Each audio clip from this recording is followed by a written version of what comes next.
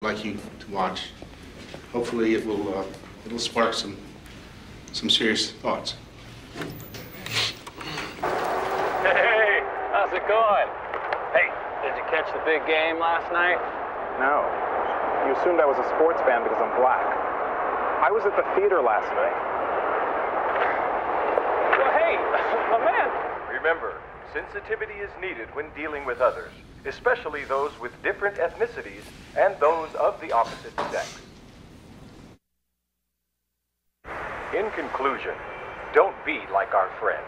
Ooh, you people have the best produce. What do you mean, you people? Show the same sensitivity to others that you would like others to show to you. It makes for a better workplace and a better world for us all. Okay. Now, what did we learn from that? Any thoughts? Yes. Only white people can be racist? That wasn't the point of the video. Well, it's pretty obvious. I mean, where were the black guys calling white people crackers? Huh? Where were the Mexicans shitting all over the Puerto Ricans? You know?